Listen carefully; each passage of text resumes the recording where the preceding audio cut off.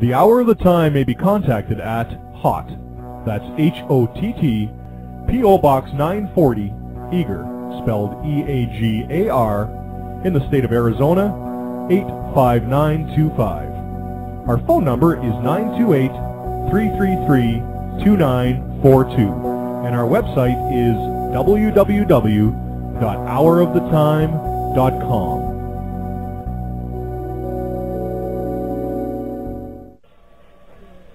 Good evening, ladies and gentlemen. Once again, you're listening to the Hour of the Time, and I'm still William Cooper. Tonight's broadcast is going to be pretty good, I think. We're going to examine some current goings-on concerning the possibility of life in space. And to set the stage, listen very carefully, ladies and gentlemen. There is an ancient text, Egyptian, called the Ritual. And the rubric to chapter 129 of the Ritual says of the Manas, "And he shall be established as a star face to face with Septet, Sirius, Sophus, the dog star. And his corruptible body shall be as a god forever. To deify the human is to make a star of him." The Manas himself prays, chapter 102, "Let me be among the stars that never rest." It is promised in chapter 164 that he shall become a star of heaven. Has orthodoxy held out to its votaries any such thrilling cosmic view of their future? The Osiris Nu pleads in chapter 188, "May I enter into the house of his body, which, behold, hath become one of the starry gods, one of the 1,000 points of light." This would be the higher spiritual body, not the corporeal. It is said to the soul, "Thou art purified with the libation of the stars that never set bear thee up. Thou enterest in the place where thy Father is, where Seb is, thou becomest a soul therein." The soul, our Pepi, pleads, "Make thou this Pepi to be an imperishable star before thee." The acme of directness is attained in the next statement. Pepi is a star. To Tita, the soul, it is said, "Thou seizest the hands of the imperishable stars, for behold, thou art one of the gods." The imperishable stars follow and minister unto thee. Pepi is addressed, "Thou art the great star. Orion beareth thee on his shoulder. Thou traversest heaven with Orion. Thou sailest through the Tuat with Osiris." Again, Pepi takes his seat among you, O ye star gods of the Tuat. And finally, in grand simplicity, stands the categorical pronouncement, quote, "Thy soul is a living star at the head of his brethren," end quote. For the 6 elementary powers were his natural brothers, of whom he, like Joseph and like Jesus, was made the chief or head. From brethren, they were reduced to children when the God principle took charge and synthesized their functions. The fiery soul of intellect became king of the lower 6 elementary powers in man's makeup. The Christos came as the Prince of Peace to rise to kingship over nature's 6 divisions of force. "Unto you a king is given, and his name shall be called the Prince of Peace." But the soul, ladies and gentlemen, in the mystery religions is specifically typed by that great and brilliant emblem of what they call their divinity, the morning star. The Titan who came hurtling to earth, still clinging to his stolen possession, the spiritual fire, was Lucifer, the bright and morning star.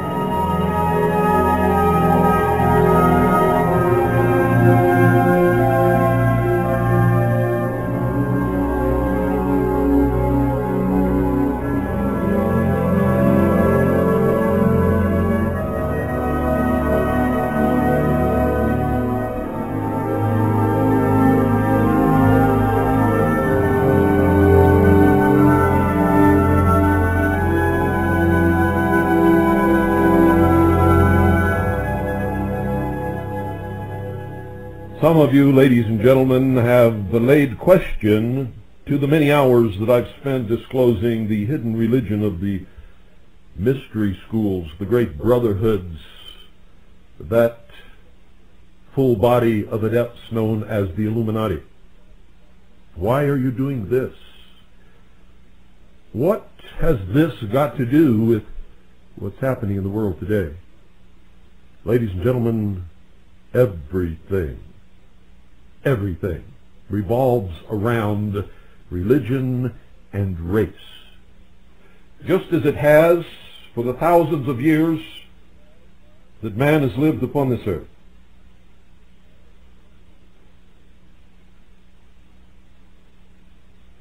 At one time,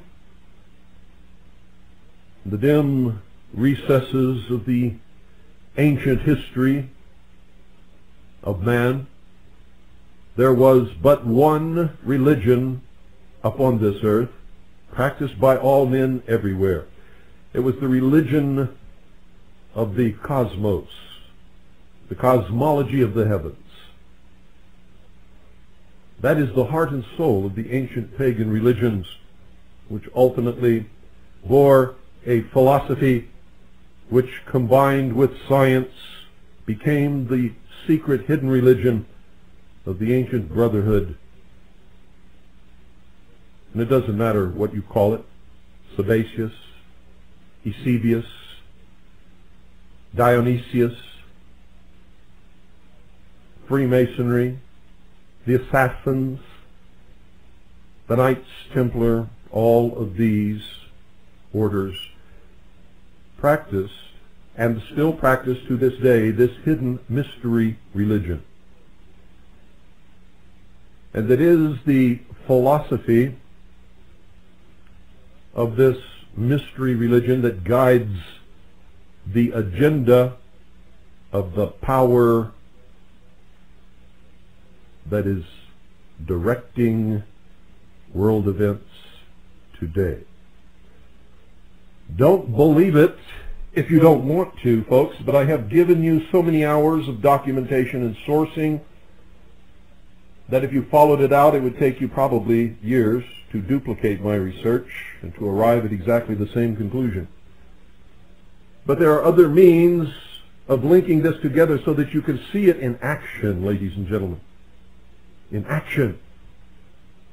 Played out before your eyes in a drama, a stage play for the great numbers of people on this earth to keep their gaze fixed, to keep them hypnotized, to provide a great, gigantic welfare project on the scale of the ancient pyramid building. And the ultimate goal is to make the earth look very small, to present the people of the world with an external threat to this earth, a superior race from some other planet, vastly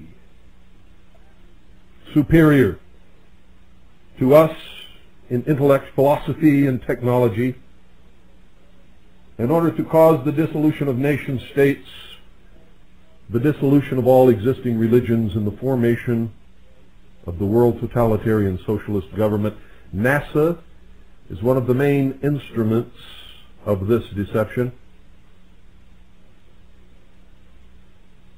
And if you study NASA from its beginning all the way up to the present day, and if you are a student of the ancient mystery religions of antiquity, you will see parallels and anniversary dates that coincide sometimes to the moment. You will see events that take place here on Earth, on the Moon, on the Mars,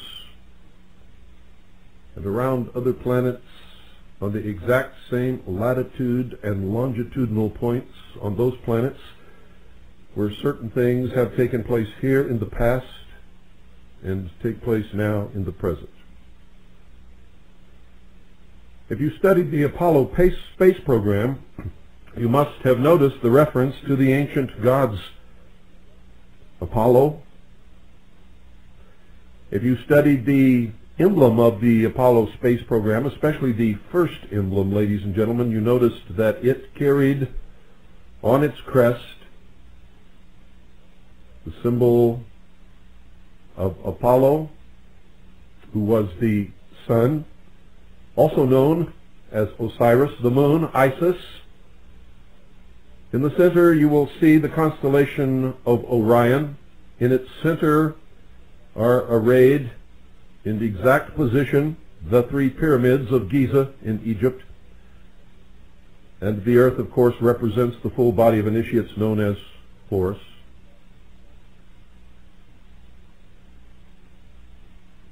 You will notice that the spacecraft that left this earth and suffered the symbolic death and the resurrection from the ashes was Apollo 13. 13 being the number of death and resurrection, the number of the phoenix rising from the ashes. Oh yes, ladies and gentlemen. Oh yes. And now we have a man named Richard Hoagland, who knows that most of the NASA photographs and videotapes have been faked. This has been brought to his attention by many of us. He has ignored this obvious evidence and continues to use as the only evidence in his possession for the existence of life on other planets NASA photographs. If one has been proven to be faked, then they are all in question, ladies and gentlemen. But so many have been proven to be faked that none of them can ever be used as evidence for anything. But what is the goal of Mr. Hoagland? A regular guest on the Art B.S. Bell show, which many of you listen to. I don't know if you listen to it out of ignorance or because it's entertaining or because you have this morbid curiosity to listen to the patently absurd, the ludicrous, the insane. But nevertheless you do, and I know that many of you enjoy it because I get letters from you talking about how much you enjoy it. And that's okay. You know, I believe in freedom. And I admonish you to listen to everyone, read everything, believe absolutely nothing unless you can prove it in your own right. But what is the gist of this? What is the agenda, ladies and gentlemen? I'm about to impart that to you now. But first I must lay some groundwork. Many years ago, when I was with the Office of Naval Intelligence, ladies and gentlemen, I saw a document, and I disclosed this in 1988, that said that there were alien or extraterrestrial artifacts on the moon and Mars, and that this had been disclosed by our space program. I knew what some of those artifacts would be before they were ever even supposedly discovered by others. You see, because I saw this information in 1972. Some of it in 1971, as a matter of fact. And so I knew that sooner or later someone was going to come forward with a photograph that showed a face on Mars, and pyramids on Mars and on the moon. And by studying the pictures released by NASA and NASA publications, I was able to find many of these objects long before anyone ever talked about them. And then along came a book that claimed we never went to the moon. I read that book and began looking at the evidence presented in that book, and lo and behold, the man was right. If we went to the moon, ladies and gentlemen, it was not in the Apollo space program, where it was impossible. Could not have been done.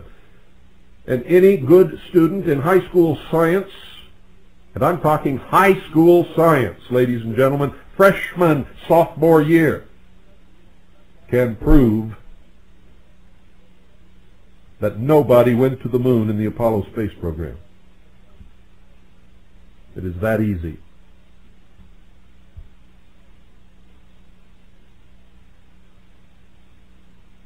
So what is this all about?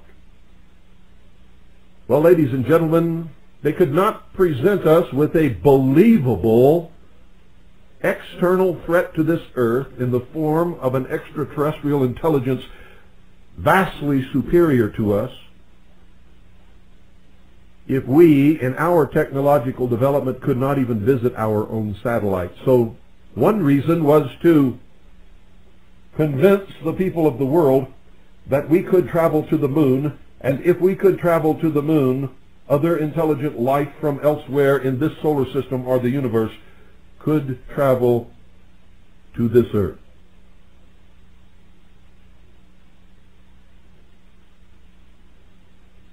For this is an old plan of the Illuminati.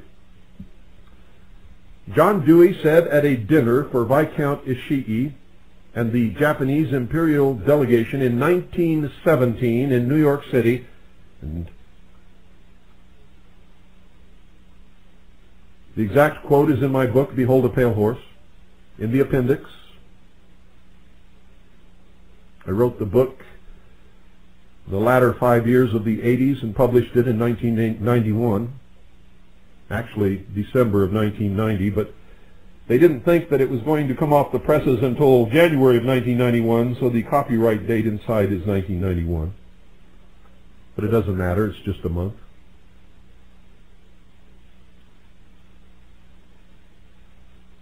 John Dewey said, "Someone once told me that the best way to end wars forever and unite all humanity on this earth in a world government would be if we were attacked by some other species from some other planet." That's what he said, ladies and gentlemen, in 1917, and that's at least how old this hypothesis is. Or I should say, this plan to deceive the world. It was tested in 1938 with the broadcast of Orson Welles and the Mercury Theater's War of the Worlds to present a hoax to find out if it was believable, if the populace would fall for it, and they did. In all of the towns and cities that heard this broadcast, people were terrified. They went outside with shotguns and rifles to look for the alien tripods so that they could shoot them before they destroyed their cities and their families and their industries. In one city, Grover's Mill, they literally, ladies and gentlemen, the citizenry forgot the geography and the construction of their own city, and they shot their own water tower to pieces, thinking that it was one of these giant tripods. In New York City, the next morning the stock market fell precipitously. Some people committed suicide. It was a night of terror. And Congress passed a law making it illegal to do that. Again, on radio. So this is not something that I just dreamed up out of the blue, ladies and gentlemen. It is a true agenda. It is happening. It is being brought about by the Illuminati, and in their typical fashion, they laugh at us, and they use their symbology of the mystery religions, anniversary dates, geological points and locations of monuments that are meaningful to them in all of this. There's a photograph in the House of Temple, the House of the Temple of the Supreme Council of the 33rd degree of the Scottish Rite of the Southern Jurisdiction of Freemasonry in Washington, D.C. In the foyer, as you walk in, you will see a huge photograph Neil Armstrong on the moon, holding in front of his spacesuit the Masonic apron. At the time of the Apollo space program, ladies and gentlemen, the head of NASA was a Mr. Kleindienst. It was a reward for his deception on the world. He was, ladies and gentlemen, promoted to the Supreme Grand Inspector General of the 33rd degree of the Southern Jurisdiction of the Scottish Rite of Freemasonry. He holds that post today. Everything that NASA did was connected to the symbology of the ancient mystery religions of Babylon, Egypt,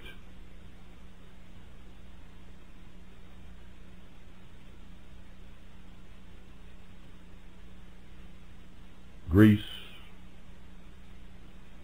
India, and many others. It has meaning, ladies and gentlemen, and their purpose is to connect the constellation Orion with the monuments known as the pyramids in Giza in Egypt, pyramids on the moon, and pyramids on Mars. What they're going to tell you is that Mars was populated by an ancient race who destroyed their planet in warfare and had to live underground because of the consequences of these terrible calamities that they visited upon themselves. And at some point in our ancient history, they came to this earth and populated the earth with the survivors of that cataclysm, and that they bred with early man, and the human race was the result of that mixture. The different races being different levels of interbreeding with this extraterrestrial life, and the what they call the useless eaters, or what they call the backward races, are the as yet unevolved or undeveloped, unbred humans. Sounds far-fetched, doesn't it? Well, you just keep your eyes and ears open, ladies and gentlemen, because that is the thrust of all that you're going to hear regarding extraterrestrial life, outer space. And you can watch for the Pathfinder, this little phony robot that's supposed to be running around on Mars, to disclose evidence of life on Mars and ancient artifacts, which will be forthcoming momentarily. They have already diluted a great percentage of the population with a so-called Martian meteorite that somebody discovered in a bog in Antarctica, yes, it was Antarctica. And they held a great press conference. And they spoke initially for about an hour talking about this meteorite, and they were very careful to say that there was no life in the meteorite. And what they found in the meteorite was probably not life, and that it could have been something that got in the meteorite when it landed here on Earth. And then after that, after they told everybody the truth, they spent several hours after that telling you the lie. As they went down the table, and one by one, they talked about how wonderful it was that they had found evidence of life on Mars, after having disclosed to the world for an hour that there was no life in this meteorite, that it had never been life, that there was no evidence that it was ever life. And I have it on tape, folks.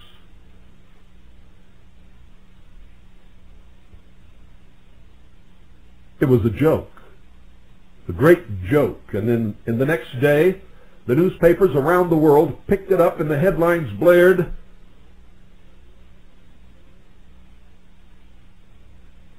"Meteorite discloses evidence of life on Mars." And then there was column after column after column of how this meteorite proved that there is life other than humans in the solar system, and that they lived on Mars. And then some newspapers here in this United States began to propose that the meteorite brought life from Mars to Earth, and we were all descendants of the ancient Martians. And not too long ago, a very famous person made the statement that we are all Martians. I don't know how many of you heard that.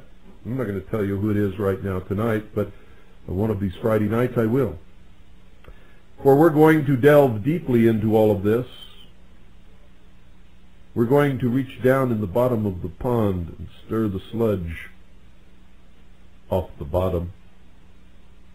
We're going to cause a current that will bring it up to the top and bear it to the light of day so that we can all look at it and see what it says. For the thrust of this is to destroy religion, and in specific the Christian religion, and any other religion that believes that man was created here on this earth by God. For they're going to say that these Martians created us by interbreeding with backward, unevolved animals here on this earth. And they're going to point to the place in Genesis where it talks about the Nephilim, or the gods interbreeding with people here on this earth, produced a race of giants and other things undiscussed. And we will, one of these Friday nights, quote from Genesis and tie all of this together. But tonight is just to acquaint you. And I've been telling you ever since, every year. I've done many broadcasts on this. I have made predictions that have come true just like clockwork. Right on the money. I told you years ago that there will come a day when they will claim that there is life on one of the moons of Jupiter, Europa. I even named the moon, ladies and gentlemen. And lo and behold, that is exactly what happened within the last year.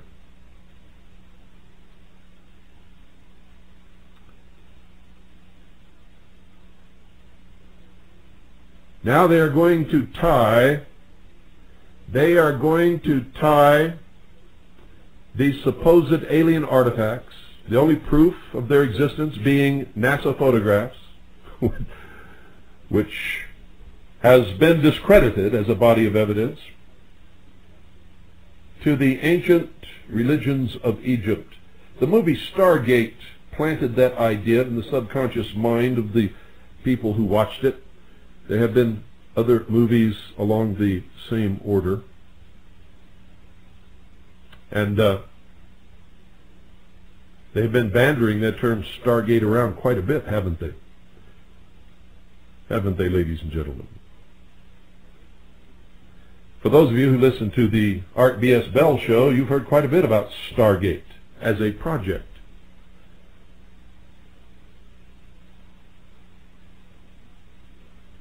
You've heard quite a few of these phony remote viewers telling you what they saw out there. And coming catastrophes and all kinds of blathering nonsense.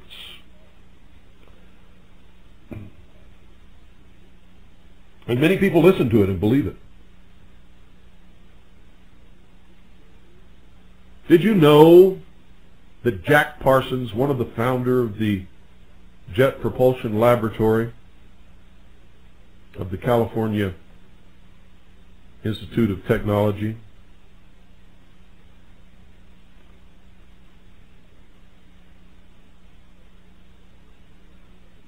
was a high-level member of the Order of the Golden Dawn?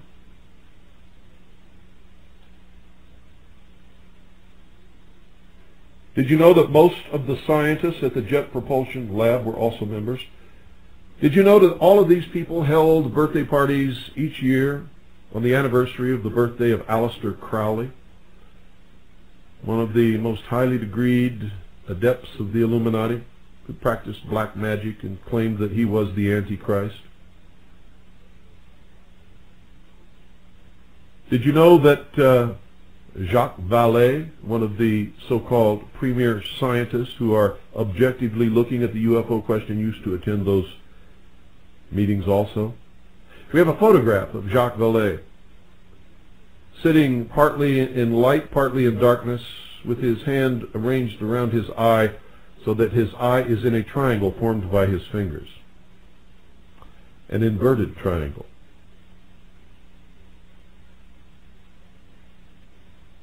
Those of you who have listened to my broadcast on symbology understand the significance of that. He was laughing at you. And at the same time, he was revealing his true identity to his brothers.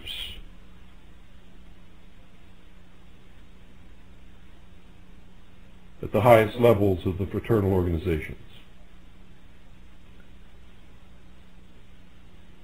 All of these organizations, ladies and gentlemen, including the highest levels of the bureaucracy, of all of the different agencies of government, are in the hands of the Illuminati today.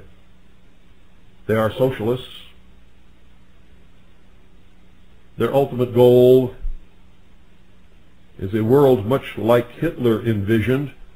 And Hitler pulled the same cons, ladies and gentlemen. You see, the New Age is not new. There was a New Age before this New Age, back in the 30s, which rose to prominence with Hitler. All of the SS officers had to prove, I forget how many exact generations of pure Aryan blood, but they had to prove that. Then they were shipped off to a castle replete with the trappings of the mystery religion, where they were indoctrinated into the order of the Illuminati.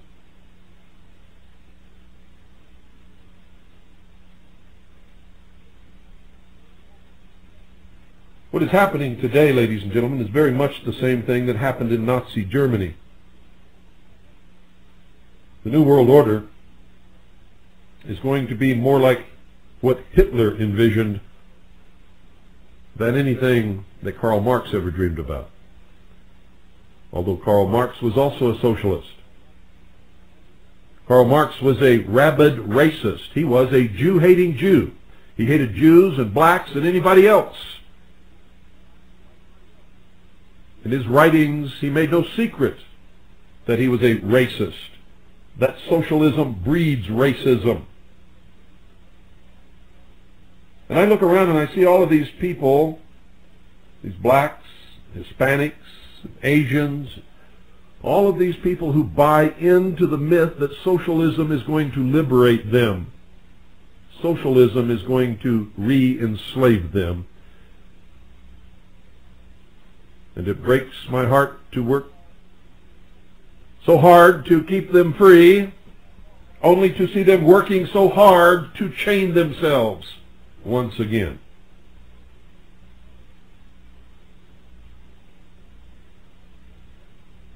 Did you know that Jesse Jackson is a Freemason?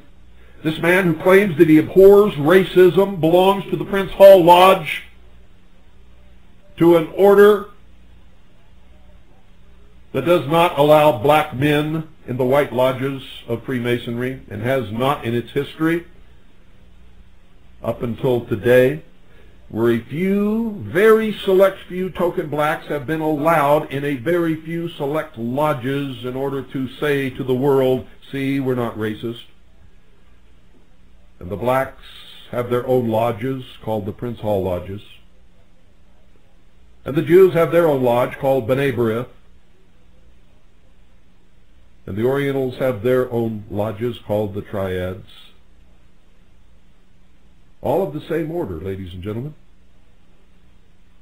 All putting forth the myth that they're going to create a world where all people can get along and live together, and there will be no racism and no enslavement and no muggings and no robbings. And the space program is one of the methods that they are using to bring this about. How many of you have been watching the Pathfinder? Pathfinder, that ought to tell you something. It's going to discover the path to the New World Order. It's going to present you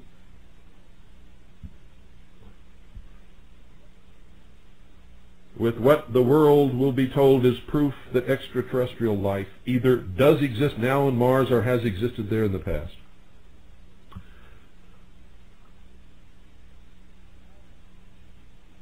For how can the Christian religion survive, ladies and gentlemen, except in the heart and the soul of the theological institutions where they already know all of this stuff? How can Christianity or any other religion survive when the world is presented with what they will believe to be proof that life on this earth was not created by God, but by some extraterrestrial advanced race from some other world, and that we have been owned by them and shepherded in our existence all through the history of the world? And that's the true purpose of the UFOs, flying saucers, and abduction reports, which are truly the end result of some very sophisticated mind control experimentation. The technology exists, ladies and gentlemen. I have seen it myself. It is owned and operated by the United States government and probably several other governments on this earth.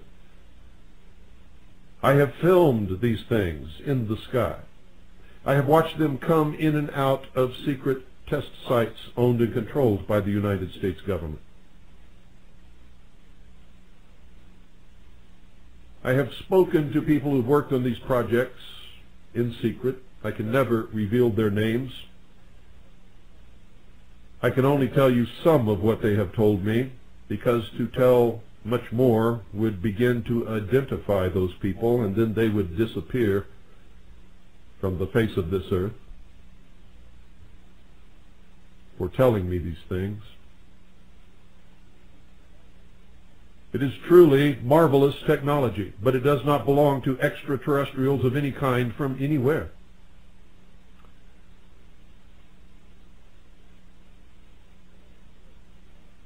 And if you really studied the development of technology and the fact that anything that could have been valuable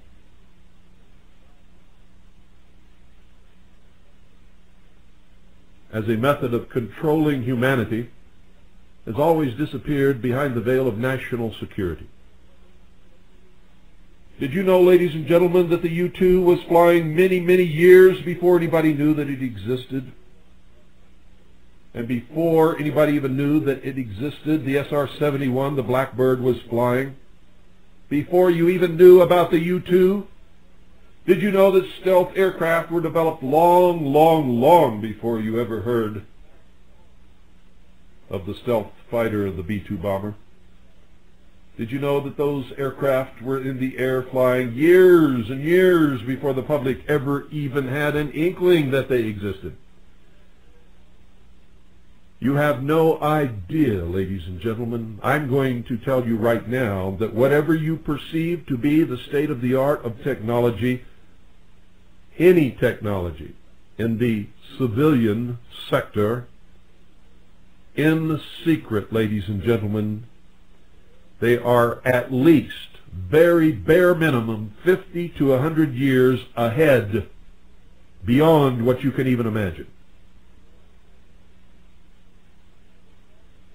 You're going to say, well, look at all the technology that came out of the space program. They must have gone to the moon. No, ladies and gentlemen. That technology did not come from putting men on the moon. It came from the secret black projects into the space program and then out into the public sector as the only way that they could do it without tipping their hand that they've had these things for many, many, many years. And you should see the way they use it. I can remember when I was a young boy, ladies and gentlemen. A young boy. I was born in 1943. In 1947, the supposed Roswell crash occurred. Before then, my father brought home to me something that looked like thin tinfoil, a sheet of it. I remember it just like it was yesterday. And so do many other people remember this substance. It was nothing new. It didn't come from alien technology, and it sure didn't come from any crash at Roswell, because this was before Roswell. My father brought it home and gave it to me. And I could crumple it up into a little ball, put it on the table, and it would straighten itself out just as if it had never been crumpled at all, without even a wrinkle in it.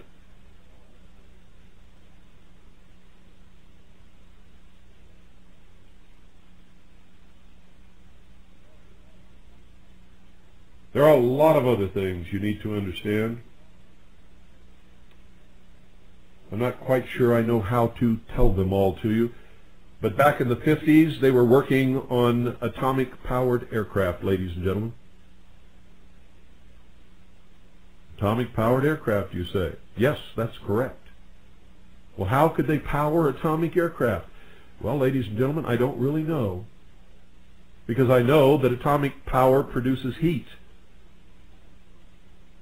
Heat can be used to create steam, and steam can be used to power an engine or make something turn and revolve. But it cannot make a jet exhaust, because you couldn't carry enough water to fly it very far.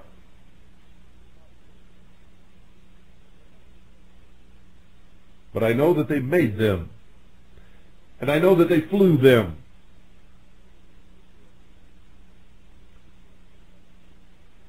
And they may still be flying them. Nobody knows what kind of power plant propels these flying discs and egg-shaped things and round glowing balls that float through the sky, that come in and out of secret test sites owned and controlled by the United States government in Nevada and Utah and some other places that will go unnamed for the time being. Colorado is one. New Mexico. Arizona, yes, Arizona. Why do all these things occur in the West? Because, ladies and gentlemen, in those days in this country when they were looking for places to build this technology and keep it secret from the American population and from the world at large, this was the only place where there were vast expanses of land that you could cross for days and days and days and never see another living soul. And that should be obvious to you. That's why most of the sightings of these things have always been in the West.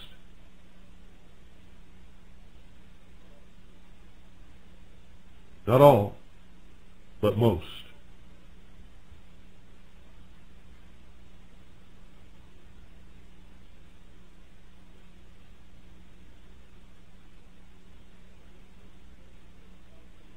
There were certain things that the alchemists had as their goal, ladies and gentlemen.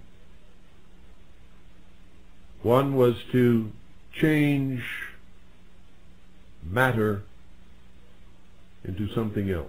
They did that when they dropped the atomic bomb. They called it the Trinity site. Not for the Trinity, Father, Son, and Holy Ghost, but for Osiris, Isis, and Horus. The meaning of which you have not the slightest conception, except for those who have been listening to all my broadcasts on the symbology of the mysteries.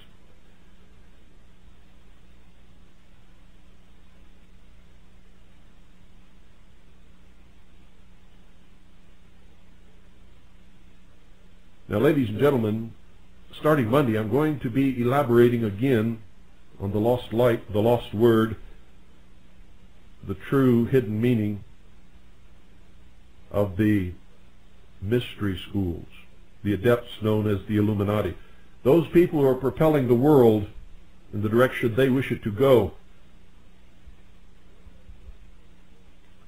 When you learn all of this and you understand it, you look around at the vast population who knows absolutely nothing of the power that directs their future.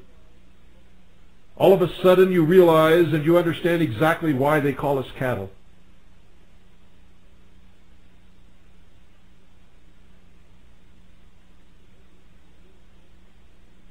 And then you even begin to understand how They could cause wars and kill tremendous numbers of people to achieve a certain goal and not even feel the slightest pangs of conscience. For just as we would kill a cow to provide meat for our table, ladies and gentlemen, they look upon the normal human being as nothing more than an animal, because they cannot use the brains or the intellect that God gave them in their estimation.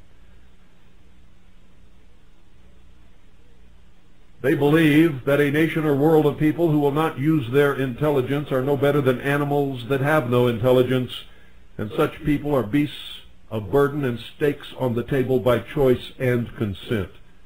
Think about that. Think about it. Because that is truly what they believe about you. And in their religion that denies the existence of Jesus Christ, or even of a God, really, the closest they get to God is a sort of a pantheism. That everything is hooked together. You've heard it in the New Age movement. As above, so below. If you step on an ant, it does something to somewhere on the moon. That kind of thinking.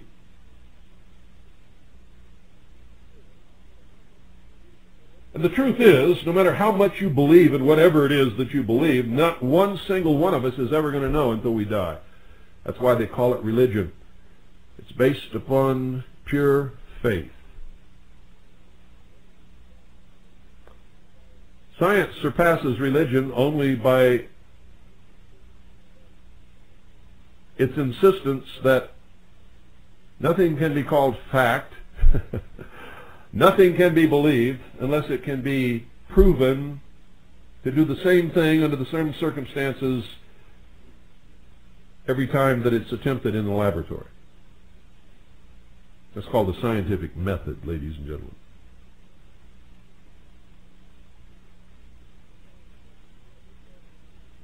But scientists have discovered that you can do it the same way, with the same ingredients, over and over and over again for 5 million times, and then for some unexplained reason, the next time it will not work.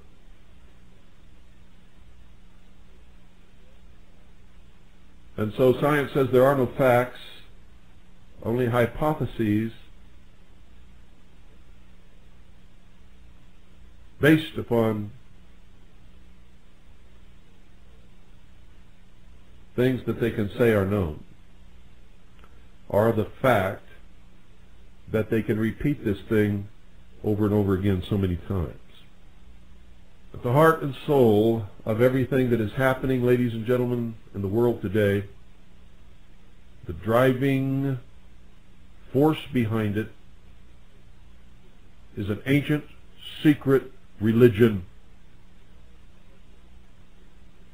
that has as one of its tenets that there is a superior race.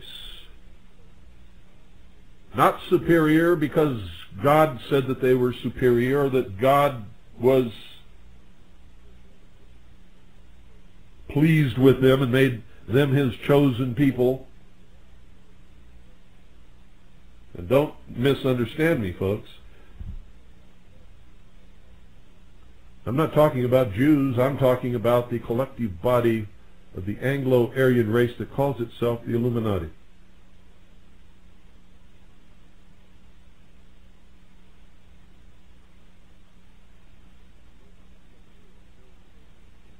Their exoteric version of this religion is British Israelism, Zionism. There are many more Zionists that are Christians than are Jews. And most Jews don't buy into any of this baloney, ladies and gentlemen, don't even have the slightest idea what I'm talking about any more than most of you do.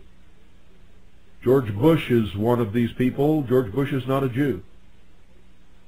The Pope is one of these people. The Pope is not a Jew. So don't compound the problem by thinking that you know exactly what it is that I'm talking about, because I can assure you that you don't.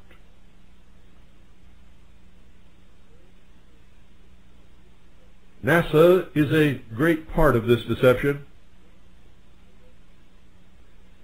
NASA has been made up by all different kinds of people of all professed different religions.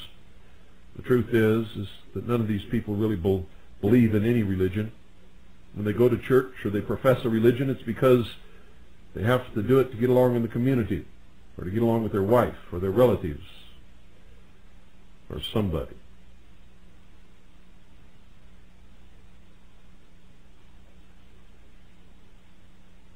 Watch the space program. Watch the pictures brought back by the Pathfinder.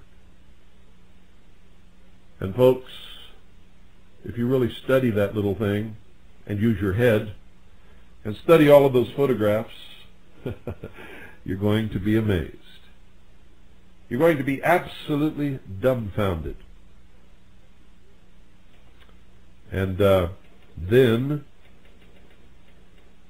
you may become dangerous, like me.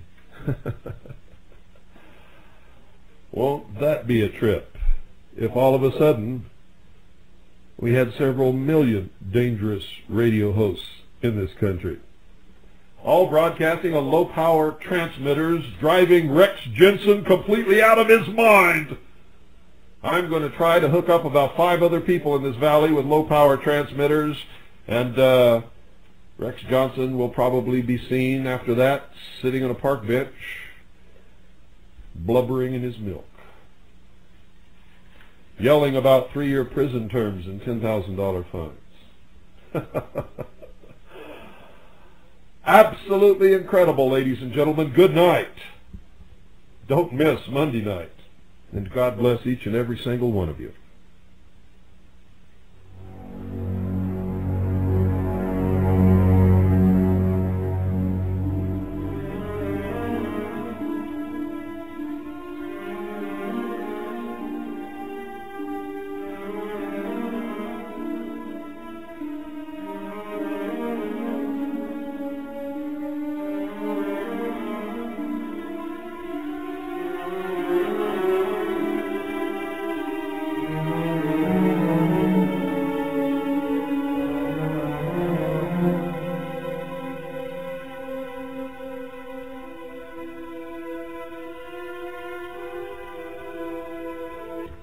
I wonder what all of you really thought George Bush was talking about when he talked about the 1,000 points of light.